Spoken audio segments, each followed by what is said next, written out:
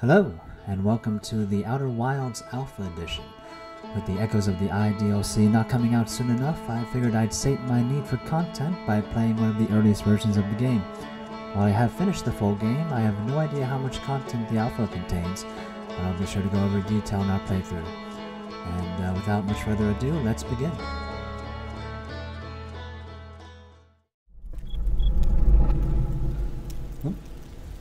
Okay, that's a lot different than the full game. Oh, there goes the probe. Giant steep, Attlerock. And just a fair warning, I will be spoiling the majority of the full game, so if you have not played it yet, go play that. It's an amazing game. And let's see what's different about this world. Sup, Slate? You look more alien than usual. Hey, you ready to get this thing off the ground? She's all fueled and ready to go. So how are you feeling? All systems go. I'm glad you're excited, but if you wreck the ship, I'm not building you a new one. Do I look like I'm made out of lightweight, re-entry grade aluminum alloys? No, you kind of look like you're made of rubber. Anyway, you just need those... Oh, there's the music. That's a lot earlier than usual. You just need those launch codes from the observatory. You'll be right out of here. Not having second thoughts, are you? Where are those launch codes again? The curator has those launch codes. He'll be at the observatory. I'm starting to think he lives there. Okay, kind of looks like nobody has any real names. This Slade is a rocket scientist. How's the ship looking? Great. Hey, you might get a kick out of this. I've repurposed the spare oxygen tank to be used as an extra combustion chamber. Is that safe? Probably. Oh, you. Never change. How safe would you say this thing is? Oh, it's a perfect 10. Unless you're factoring in pilot error, in which case it's about a 4. Oh. No offense. Well, in the full game, Slate did call you an idiot at one point, so this is kind of on brand for him. There's our launch pad. Get the ship's up there. Requires the launch codes, yep. Oh, that's the sound of when the autopilot stops. Or aborts, I think. Oh, those are chimneys, not geysers. And I'm not seeing any geysers, so that might not be a thing here. Hello, you're wearing something different. I see you're off for some last-minute practice. Well, the training rockets can't stay on forever, huh? We'll all be cheering for you at the launch, of course, from a safe distance. Oh, that's all you got to say. And it's nighttime again. Wow. Okay, if that's Dark Bramble, that is massive. Hello? What you looking at? Yeah, I know. Pretty big, huh? Good luck on your expedition. Any idea where you go first? If it were me, I'd check out that gnarled thorny one you can see in the sky on certain nights. I wonder how big it really is. If only you knew. Oh, wow. 2-story buildings? Nice. Yeah, you still can't get in them. Let's see. If I talk to you from here, will you actually turn to me? Oh, okay. Have you seen that statue in the observatory? It makes my brain hurt just thinking about it. I wonder if you'll bring back anything that weird from your expedition. You must be talking about the Nomai statue, but, I mean, besides being a statue, there was nothing really that weird about it. You're actually blasting off in that thing, huh? They really don't explode as often anymore. All I know is between the space program and that kid's model rockets, things seem to burn to the ground around here more than they used to. Oh. I'm told my odds of survival are statistically quite high. Yeah, the space program's certainly come a long way. Guess that makes it more appealing to go to the gallivanting off into space. By the way, good luck with those retro rockets. Oh, I'm gonna need it. Oh, we have a satellite. Or a radar dish, or something. Oh, there's Hollow's lantern, it looks like.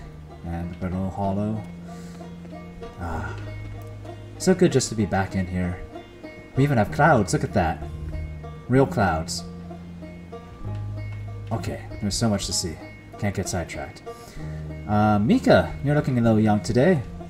Hey, it's you. Shouldn't you be in space by now? Oh, I get it. You want to practice landing with a pro, huh? I like to pretend those tree stumps are planets and moons. Show me what you got.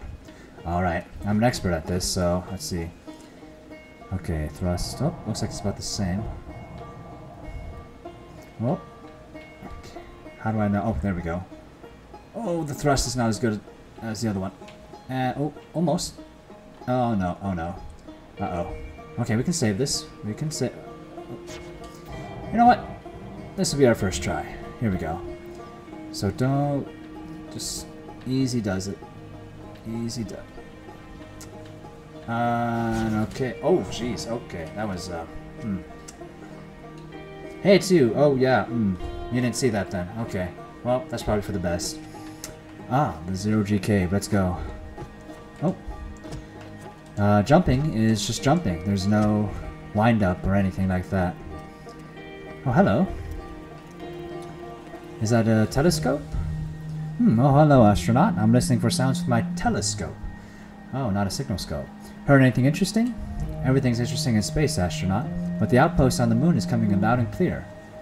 Okay. I'm using my telescope. Zoom in, zoom out. Okay. Well, of course, now there's nothing in the sky, so that's a bummer. And... Oh, that's just a satellite. Hello, Go-san. Or should I call you 0G Coach?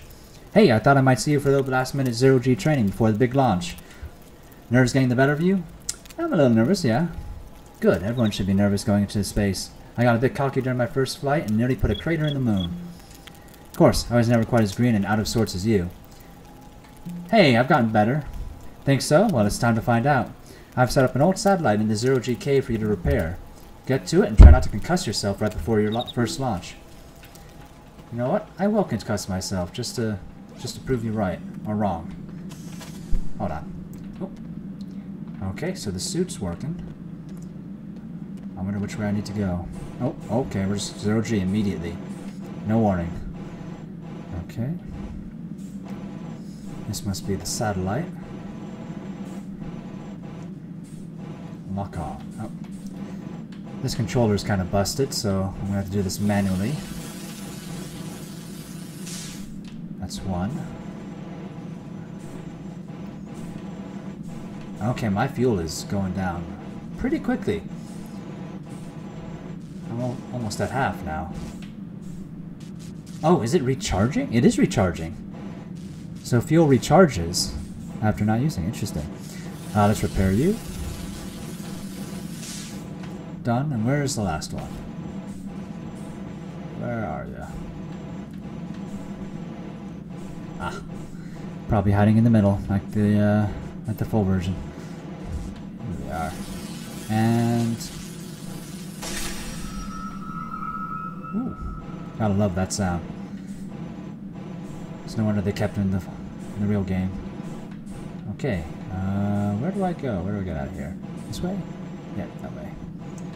So, in the full game, the 0G cave was 0G because it was the center of the planet. But here it looks like it's sort of just right here. So, oh, and gravity's back. So, maybe the physics is a little bit different. Do I put this back? Nope. Okay, cool. Ah, nicely done. Of course, it'll be a little more stressful when you're hurtling at fast speeds through the endless void of space. And with that, your training is officially complete. Welcome to the space program. I see you're already itching to get off this rock. You'll find launch codes over at the observatory. Best of luck out there, and hey, try to avoid getting yourself killed now that I've put so much time into training you. You know what? I will. Ooh, I can roast a marshmallow. Oh, it's just a temperature gauge. Well, let's not burn it. Oh, okay, maybe a little bit of heat. Never hurt anybody. And eat. Tasty. Okay, let's go to the observatory and meet the curator for the launch codes. Flashlight.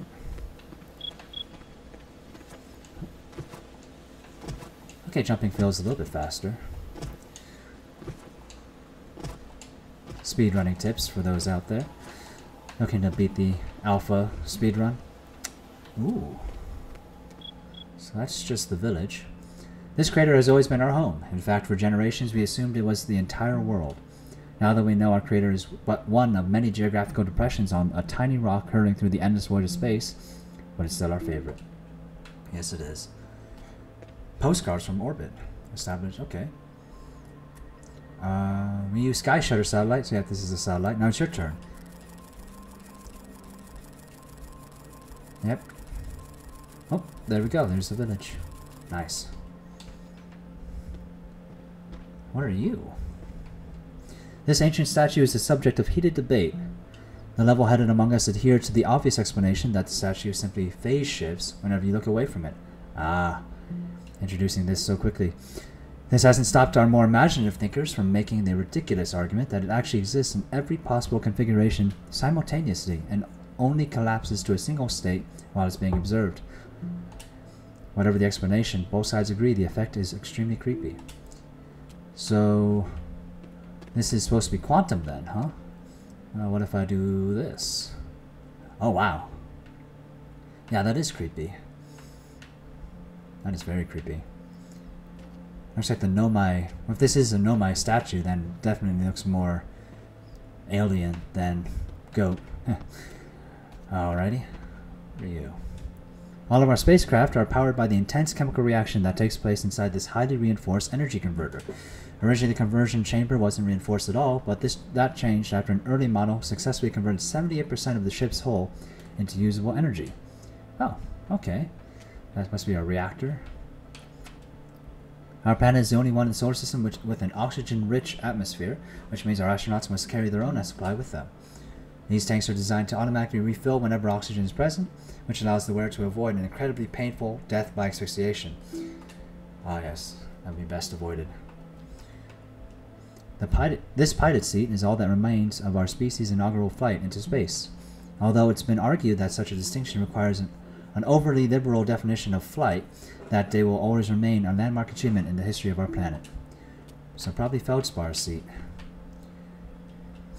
Helmets like these are our explorer's window on the universe. Each helmet is custom made to fit its wearer, with a stylish gold visor that provides protection from direct sun exposure.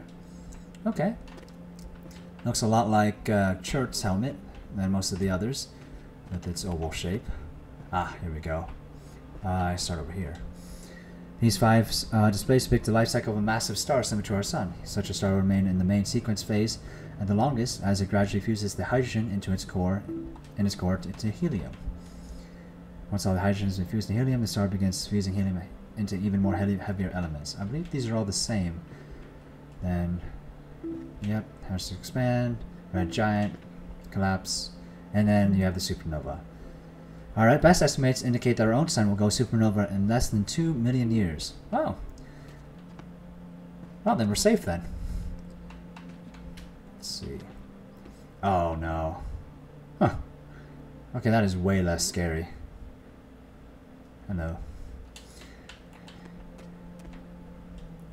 This tooth belongs to an adult version of the juvenile anglerfish in the tank. If adult proportions are consistent with that of the smaller fish, they must grow to nearly the size of our spacecraft. Yeah. Or more. This is... Huh. I don't recognize this. Well, I guess we'll be on the lookout for some sort of strange antennae. Ah, the balls. Watch closely. These balls move on their own. The ground is perfectly level, so what do you think causes this spooky motion? The answer is the moon. As it orbits our planet, the moon's gravity pulls on objects from different directions. It's pulling on you right now. Ah. So, the physics and gravity do exist, to an extent. Or this is just scripted. Let's see. Whoa. Well, there's a cactus. I'm guessing that's the Nomai escape pod? And this is probably Ember Twin? Oh, there's nothing to, Oh! I know what this is, though. There we go. Hello. This crystal was taken from an ancient ruin on Brittle Hollow. It seems to create a local gravity distortion and was most likely used to reverse steep surfaces. Yeah? Okay. Well, they look more crystal than purple, so that's a change. Oh, how do I get back to gravity? Okay, gravity, take me. Maybe I should walk away? Yeah, okay. Some of our own expedition gear actually incorporates technology we reverse engineered from ancient artifacts. This Surveyor Probe Mark IV features unlimited warp ability that has dramatically reduced the rate at which our astronauts lose them to the depths of space. In theory, this warp technology should also work on organic life forms, but further experimentation has been recently hampered by a sudden shortage of volunteers. Yeah, no kidding, trying to warp living beings. This piece of ancient technology bears a marked resemblance to the slide projector in this observatory's atrium. Assuming this advanced alien technology adheres to inexplicably similar principles, we believe it to be some form of data projection device. Further research will undoubtedly mature if we ever figure out how to turn it on. Okay, so maybe it's like a scroll or something for them. Oh. That definitely looks like, maybe brittle hollow? The surface of it, maybe. Oh, hello. This 1.5 million year old skull belonged to one of the ancient people who used to dwell in our solar system. Although we have unearthed many of their artifacts and structures, we still have no idea where these people came from or what happened to them. Okay, so they don't even have a name yet. With only 3 eyes, it's easy to wonder if their disappearance had something to do with inferior depth perception. Huh. Alright, so... And what are you?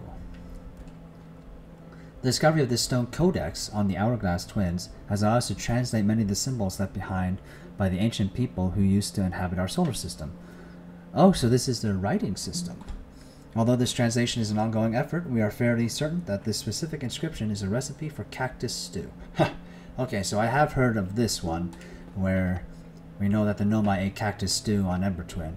So we have a little bit of an idea of what their diet was like. So... And there you are. What is... Oh, okay. Still creepy. And... Yep. Okay. I must have... Where are you, curator?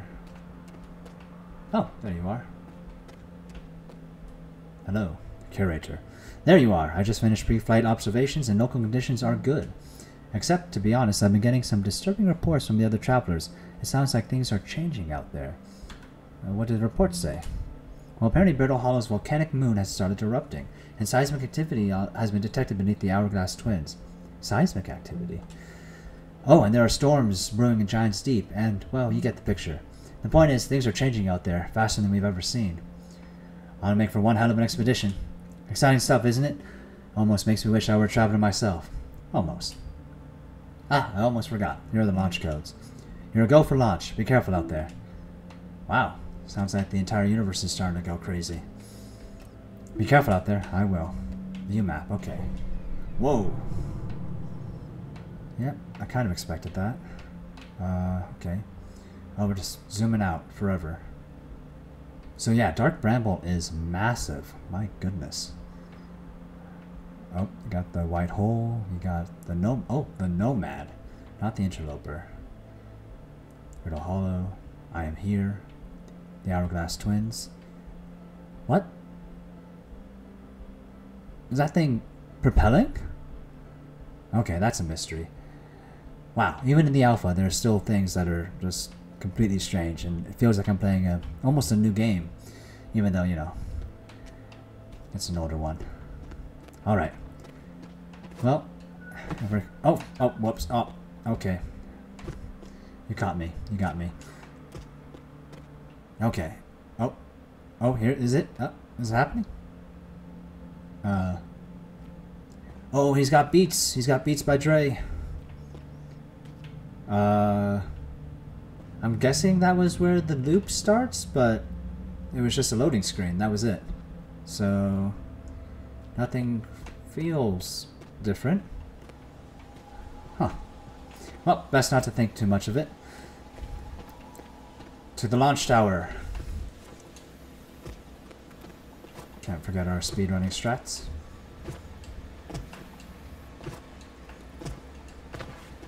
Alright. Aha. I have the codes. Oh. See ya, Slate. Got anything else for me? Looks like you're ready to take off. All this excitement is fun, but I can't wait to get back to working on the new spaceship. We're working on fixing the autopilot's avoidance system for this one. Sorry. Huh. Alrighty, let's activate the lift.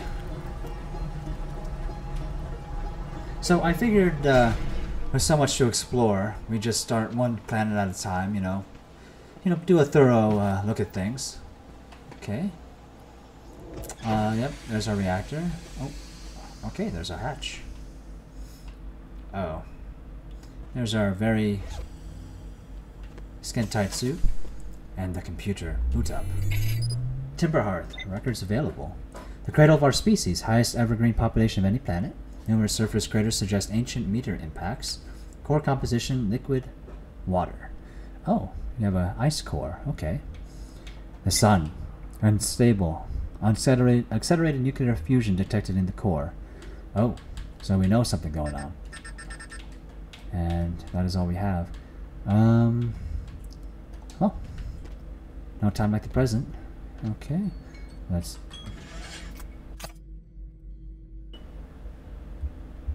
Oops. Let's buckle up and... Toggle view, what does that do? Oh, okay, that's just the landing. View map, there we go. Okay, did that already. Lift off. Well... Okay, not as satisfying as the thrusters of the full game ship, but here we go. Wow, Timber Hearth is kind of depressing. Very depressing. Is that just a crater? And that's it? Yep, nothing to see here.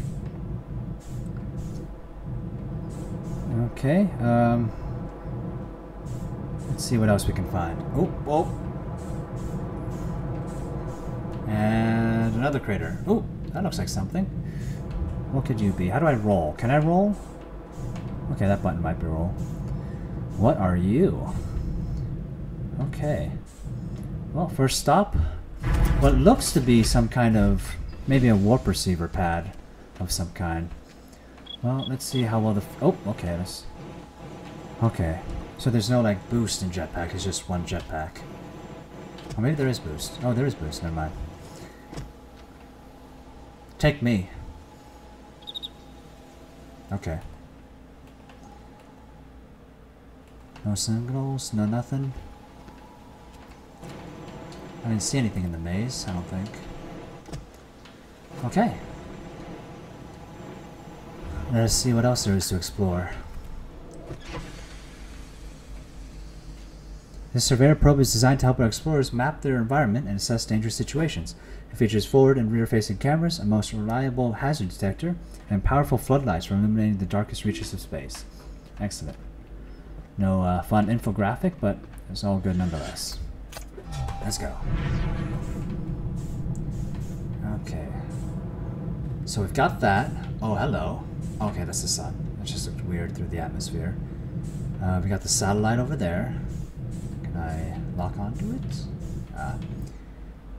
Okay. Well, not that unsurprising that the Alpha wouldn't have too much in it. Looks like Timber Hearth is just our home crater, a few other craters, and some sort of warp pad thingy. Most likely. I'm just guessing. I don't really know what its purpose is. Alright, so after Timber Hearth, I believe the next logical place to go would be the Attlerock. Where are you? Oh, okay. Hello, atmosphere. Ah, there you are. Autopilot? Do I have autopilot? Oh. Okay, we're fine. Autopilot. Oh, nope, that's landing. Oh, uh-oh. What's happening? Okay, that's the unbuckle. I don't want to do that. Stop relative to target. Let's go to landing mode. Oh, it actually points you towards your destination. That's pretty cool. Much like the Nomai shuttles. Oh, someone's having a party over here.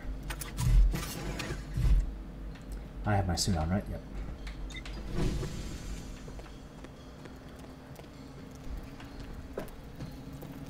Alright, you making this racket? You are. Hello, Moon Warden.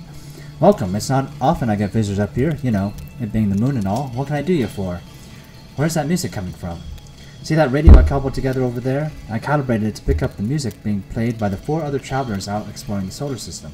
Oh, I see. If you look at the other planets through your telescope, you might be able to hear them too. Anything here worth checking out? Honestly, I think this place is pretty dull. I mean, look at Brittle Hollow's moon. It has volcanoes. Now that's a moon. I suppose the view from the North Pole is pretty spectacular, though. It's a pointy red marker on your minimap. I see it. So what is it you do here? I'm the warden of the Lunar Lookout. The other travelers used to stop here for repairs, but I haven't seen them in ages. Don't tell anyone, but I spend most of my time launching probes at the village. Ah, he's spying on us. The trick is to hold down the launch button so the pressure builds up in the compression chamber. Makes them fly way farther. I believe it's further. Okay. So this is the music we were hearing. So how do I... Oh, probe, okay. Oh, jeez, okay. There you go. Well. So, yeah, as I said, my controller's a little busted, so I'm going to be pressing some weird buttons at times to launch the probe. Well, that's okay. I'll get that fixed later on. Here we go. Ow. Oh. Hello, tree. Oh, wait. He said North Pole. I should probably go there. Oh, wow. Okay. Oh. Let's turn that on. Here's, oh, it's just a rock. Cool. So, there's harmonica from Dark Bramble. That sounds like Raybeck's banjo. It must be Brittle Hollow. Or is that the Emperor Twins? Okay, it must be Behind the Sun then. The Emperor Twins, though, I'm not really... Ah, there it is. Okay, Church's playing some lo-fi beats today. And of course we have the best character, Gabbro. What the? Okay, I don't know what else that is. Is that the storms on Giant Steep? Well, lots to explore. Let's just make sure we're done with this one. So we have the North Pole marked. What about the South Pole? Anything interesting on there? It looks like... Nope, nothing. Okay, so there's no locator at all. Let's go back to the ship. No fuel, okay. So if I don't do anything, yep, fuel will come back. Okay, I mean, it certainly is better in a saving time sort of mechanic, but it definitely doesn't make any sense. Take me. Ow. I love how it just bonks your head every time you come in. Okay, so I guess, well, Giant Steep is the logical next conclusion, but I think I'm going to save that for the next episode. So, thanks for joining me, and this is really exciting stuff so far. I'm really interested to see like what was going on with that Hourglass Twins. There's some thruster thing. I don't know what's going on there. Are they actually going to do Dark Bramble? Where's the Quantum Moon? What's all that? So many questions. So it's sort of like a Easter egg hunt. And yeah, well, I hope you join me on the next one. And this is Little Bird signing off. Have a good one.